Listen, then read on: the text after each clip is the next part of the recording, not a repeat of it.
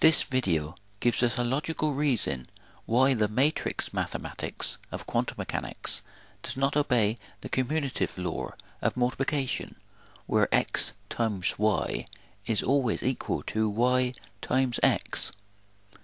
First, if we look at the mathematics of quantum mechanics, we see that, just as light can be a wave or a particle, the mathematics is also divided into wave mechanics, represented by Schrödinger's wave equation, that represents the wave nature of light.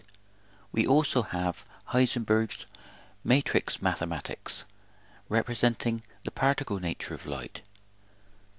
Both these mathematical descriptions of quantum mechanics represent different aspects of the same physical process. In this theory, we see and feel this process of continuous energy exchange as the continuum of time, with the future coming into existence, photon by photon. This will be quite easy to follow, because the mathematics of this theory is based on the geometry of a physical process. I believe this is important. A theory that only has a mathematical understanding, like quantum mechanics, can never be a complete theory. Also, a theory that was based solely on observations but had no mathematical base would be lacking in a very important way. I will start with this diagram representing the flow of time.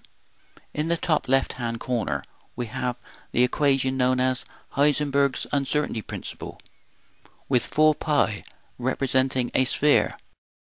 We have 4 pi in this equation because the uncertainty principle is formed by the quantum wave particle function or probability function of quantum mechanics that expands out as an inverse sphere. It would be logical if time was formed by this process that represents the spontaneous absorption and emission of light, that time would expand out in every direction in three-dimensional space with the expansion of the universe. But this is not what we observe. Time is two-dimensional, with a past and future, and a timeline forming an arrow of time that modern physics cannot explain. Almost everywhere else in this diagram we see 2 pi. The reason for this is that equations with 2 pi have cylindrical symmetry, a form of line symmetry. This line symmetry is formed because when light comes in contact with matter, it forms a photon-electron coupling, and we have matter-antimatter annihilation in just one direction, forming the arrow of time in that reference frame. In the lower right-hand corner of the diagram, we have the Planck constant, h over 2 pi, representing a constant of action in the dynamic process that forms the arrow of time.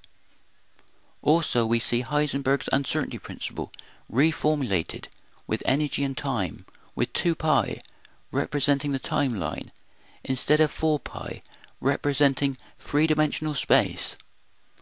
Note also that the oscillating wave represents harmonic motion, and that the equation representing the movement of the pendulum is typical of equations representing the movement of objects, with 2 pi representing a universal process of spherical symmetry forming and breaking that we see and feel as the flow of time. This diagram shows a complex plane with the positive and negative numbers and the imaginary numbers going off at right angles, with 0 in the center. This still represents the geometry of a physical process. The 0 represents 0 time, or t equals 0, the moment of now, formed by light interacting with matter, with the positive numbers marching off, forming a potential future with a square of probability, and the negative numbers receding towards a limitless past, representing the positive and negative of electromagnetic waves. In the top left-hand corner, we have Maxwell's second law, with north and south magnetic poles cancelling out, equaling 0, within a sphere of uncertainty. This forms the continuous flow of electric charge, with the movement of electromagnetic fields. The electric fields will always be at right angles to the magnetic fields, because the momentum of light will always be at right angles to the surface of the sphere. This is represented on the diagram by the imaginary numbers being at right angles to the real numbers. In Maxwell's theory of magnetic fields, any moving charged particle creates a magnetic moment. Because positive and negative charge is an innate part of matter that keeps cancelling out, this process is universal and continuous, forming a continuum of time, moment by moment. On the lower left-hand side of the diagram, we have Dirac's equation that also equals zero, representing zero time, with matter-antimatter annihilation, forming the magnetic moment or dipole moment, with the future coming into existence, photon by photon, quanta by quanta. This magnetic moment is formed when light waves interact with matter to form a photon-electron coupling, and the electron is the most spherical object in the universe. This spherical symmetry, or organization, forms a low entropy that creates a possibility for the continuous increase in entropy, or disorganization, that we have in the second law of thermodynamics as time unfolds. As photon energy cascades down, it forms greater degrees of freedom for the increase in entropy or disorganization, forming the uncertainty of everyday life. In the top right-hand corner of this diagram, we have Euler's identity, the most beautiful equation to come out of the mind of man. But this beautiful equation has no meaning or purpose in modern physics. But in this theory, Euler's identity is interwoven into the dynamic fabric of our universe, with the plus one representing one quanta, or photon, equals zero time, t equals zero, the moment of now. To understand this further, we have to use the next diagram that shows how this spherical symmetry breaks, forming spiral symmetry that has line symmetry for the arrow of time. When the spherical symmetry is broken, it forms spiral symmetry in the form of the Riemann surface rising up out of the complex plane, forming a spiral pattern. Euler's identity is at the heart of this process. The easiest way of looking at this is that the only number you could add to the number 1 to get 0 is minus 1, and this forms a rotation that breaks the spherical symmetry. Also, in mathematics, the imaginary number I is the square root of minus 1. There is no objective understanding to this. You could say that this is just the way mathematics is. But in this theory, the imaginary number I is the square root of minus 1, because it is part of a physical process linked to the square of probability. There will always be uncertainty at the quantum level and in our everyday life, because the imaginary number I is the square root of minus 1, representing the rotational symmetry that maintains the probability function at t equals 0, the moment of now. It may seem at times that the theory is explaining the paradoxes of mathematics, rather than the mathematics explaining the theory. This is because human mathematics is based on the dynamic geometry of this theory. This can be seen in the way Euler's identity and imaginary numbers are part of the theory. At each rotation of the origin, 2 pi, cylindrical symmetry has to be added, and we find ourselves on another sheet of the complex plane. This spiral symmetry forms line symmetry, representing the timeline, or arrow of time. The entire spiral pattern is equivalent to a sphere, 4 pi, with a single minimum dynamic origin, formed by spherical symmetry. When the spherical symmetry is broken, it forms the imperfect spiral symmetry of life that is visible in nature. This is because if the quantum wave particle function or probability function is reformulated as a linear vector, then all the information I can find says that each new vector is formed by adding the 2 previous vectors together. This forms the Fibonacci sequence.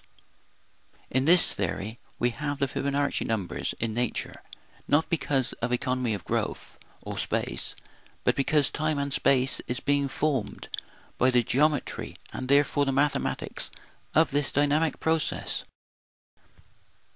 As can be seen on the diagram, we already have 0, representing the moment of now, time equals 0, with positive 1 and minus 1, representing the positive and negative of electromagnetic waves. Therefore, we even have the start of the Fibonacci sequence in the diagram.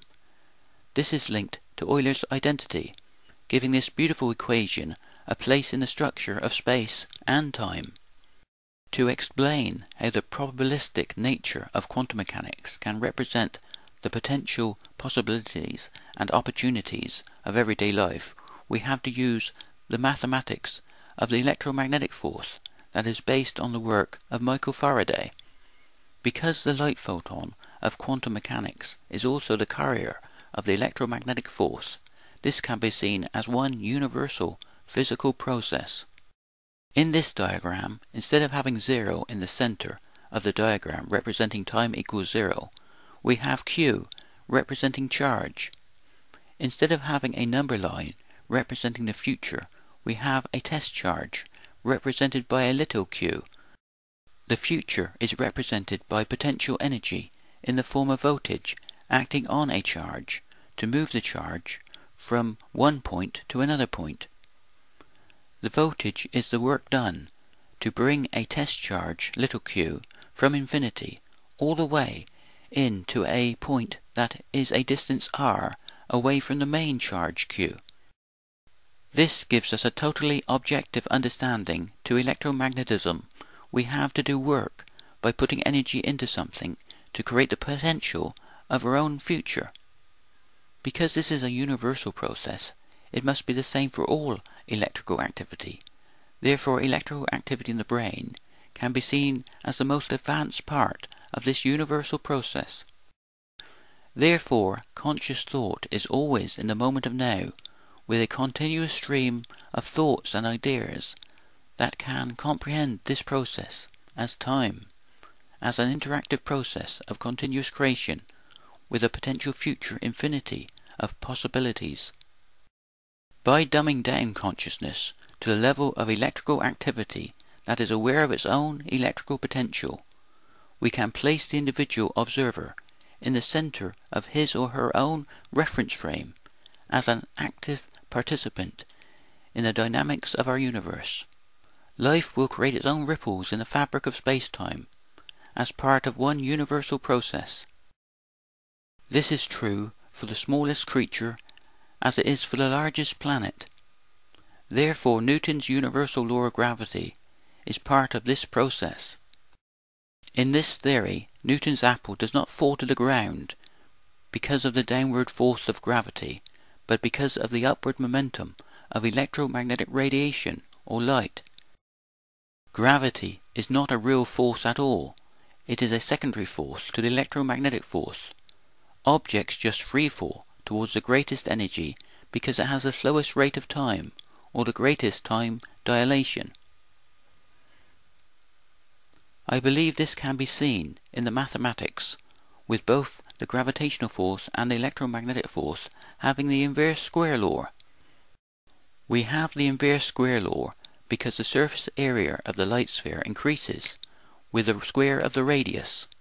Thus, the strength of the gravitational field is inversely proportional to the square of the distance from the source. There is no mysterious action at a distance. The gravitational field will work at the speed of light because it is an integral part of one universal process with the electromagnetic force. We have one universal process that begins with the quantum wave-particle function or probability function of quantum mechanics, expanding out as an inverse sphere, and ends with the inverse square law of gravity and Newton's third law of motion. To every action there is an equal and opposite reaction. Gravity is the opposite reaction to the atoms radiating quantized spherical wavefronts of electromagnetic radiation. So far in this video, This theory has been explained using the mathematics that we already have. Now we are going to look at the one new equation this theory is based upon. In this diagram, the Lorentz contraction of space and time is between the energy and mass. The greater the energy, the greater the time dilation, and the slower time will run. Mass will increase relative to this, and each reference frame can be seen as a vortex in space, formed by the rate that time flows. The C2 is light radiating out in all directions, forming a sphere of probability. It is a probability wave of a potential future event, and during the act of measurement, the magnitude squared, or C2, gives a probability for different potential future outcomes. The brackets represent the dynamic boundary condition of the reference frame. This is formed by the surface area of the sphere that forms a two-dimensional boundary condition. The infinity symbol represents the whole universe as an infinite number of dynamic reference frames that are continuously interacting, forming the uncertainty of everyday life. In such a theory, it is only logical that matrix mathematics would not obey the commutative law of multiplication, because the calculations represent the forward passage of time itself as a physical process. To reverse the calculations would be the same as going backwards in time, and in this theory that would be against the laws of physics, because the past is gone forever as a process of continuous change, formed by the spontaneous absorption and emission of photon energy, with the future coming into existence with each new photon-electron coupling. The wave-particle duality of light is forming an interactive process that we can interact with, turning the possible into the actual. In this theory, creation is truly in the hand and eye of the beholder. Thanks for watching. Please subscribe and rate. It will help the promotion of this theory.